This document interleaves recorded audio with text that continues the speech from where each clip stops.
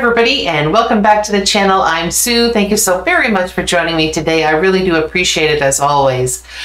Okay, today we are getting back to the fabulous Cilla Black. I've done a couple of her songs on the channel and I couldn't wait to get back to doing more of her. She is so great. I'm just absolutely loving the songs that I've done by her, and I'm just so happy that I just happened to stumble across her, and you guys out there have told me so much about her, and clearly she was a very big star, and it's just so fantastic that I'm finally going down the rabbit hole of Cilla Black. So today we are going to do Cilla doing work is a four-letter word. And isn't that true, folks? Let's face it, sometimes work is a four-letter word, but I'm anticipating a great song. I don't know if this is going to be an upbeat song or maybe a little slower. The last couple we've done have been more ballads. This one, I don't know, by the name of the song, I'm kind of thinking that maybe it might be a little bit more fun. Just because of the title, but who knows? You never know. Anyway, and if you have not already subscribed to my channel, please do so. And if you like this video, give it a big thumbs up after you're done watching it. All right, here we go.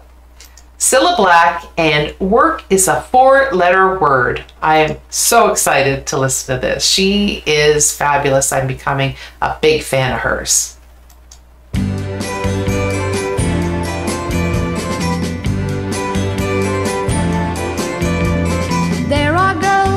That some men will slave for to provide the things that they crave for. Why do you think work is a four-letter word?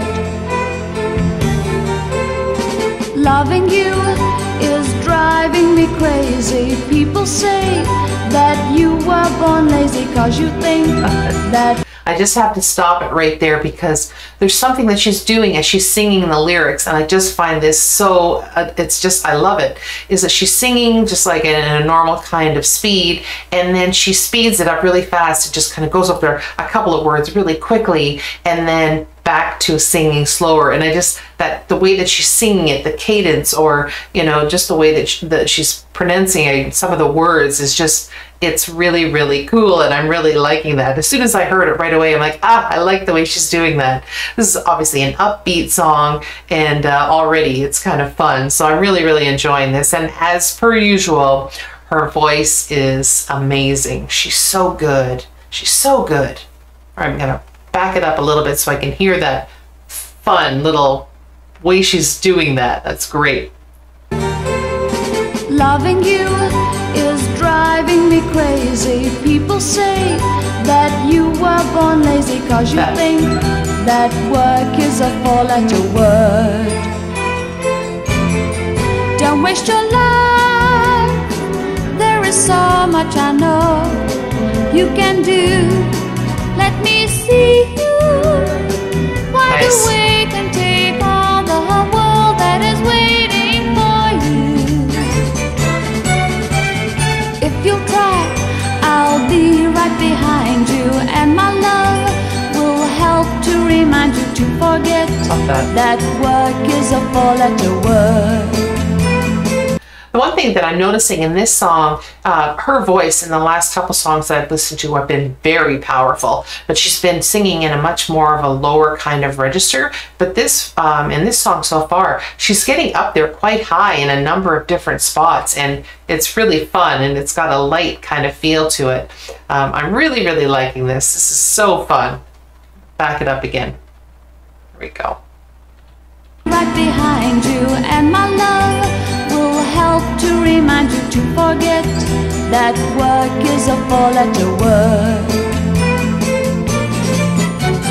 I don't want a house that's a show place. I just feel that we're getting no place while you say that work is a four-letter word.